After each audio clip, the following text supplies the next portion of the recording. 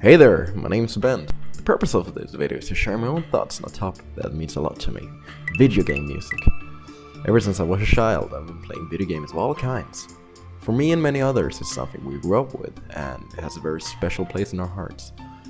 Most of my childhood, and even now, I like to dream and really invest time into the games I play. Because games have always been sort of my escape from the harsh reality we live in. Games helped shape the person I am today, and I'll always treasure that, for the fun of storytelling and thrilling gameplay. But even so, what affects me most is video game music, which is a big part of how I learned about my own feelings towards the world. Music from video games may be something that people generally look at, not real music, but as for me, the emotions I feel from hearing video game music is powerful beyond anything else. Certain tracks can remind me of my past, making me feel happy or even weak in the knees. It all boils down to what sort of games you play and what kind of experiences you went through during that time. Take this piece from Pokemon Diamond and Pearl.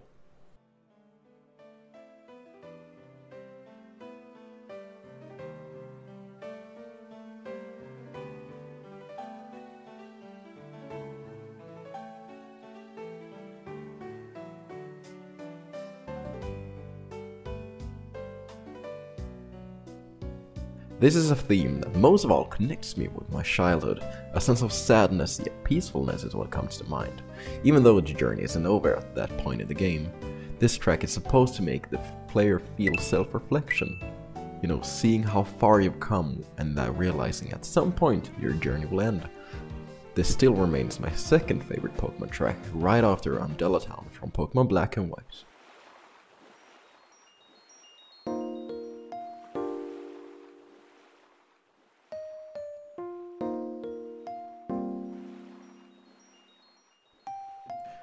Unlike the Canalave City theme, this has a more direct feel of finality to it, the end of the road vibe. This is the end, it's time to say goodbye to the characters and the world you've grown attached to. These are tracks I find myself listening to whenever I relax, as well as when I'm sad. Needless to say, aside from feelings like these, game music also brings me great joy, be that in the form of hype or happiness so strong that it can bring me to tears.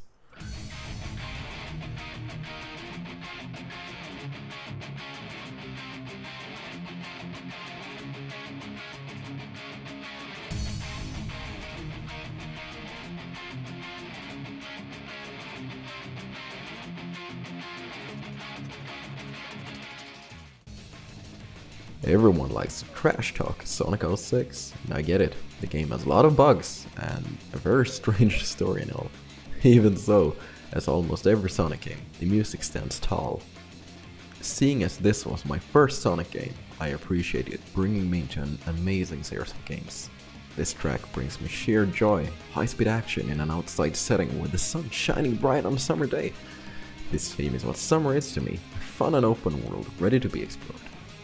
The thing video game music perfectly captures is world building. An excellent track from a video game can evoke more than just emotions.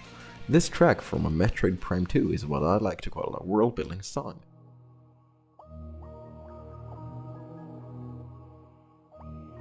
The song, through its uses of melody and instruments, builds up an alien world, a mysterious place where caution is best practiced. A feeling of unease gathers around the player as you explore. This music alone does this great a job, combined with the actual gameplay and the setting the player can see for themselves, thus creating stellar immersion in the world of Aether which you explore in Metroid Prime 2.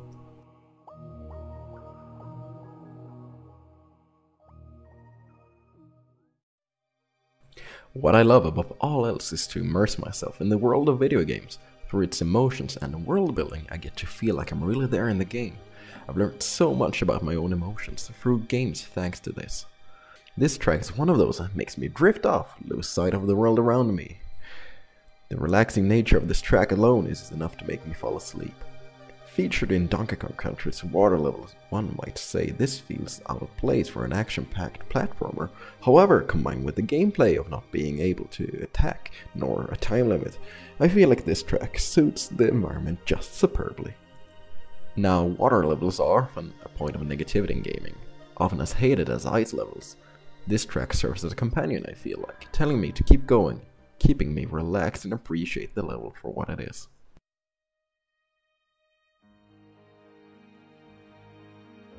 To summarize this all, games mean the world to me. Its music is a big part of what shaped me into the person I am today, through intense emotions of happiness and sadness, and getting me immersed in each and every world I visit. I absolutely adore video game music. To the day I die, I will always cherish the memories from each and every song and my life's journey to where I am now. Hey, thanks for making it to the end.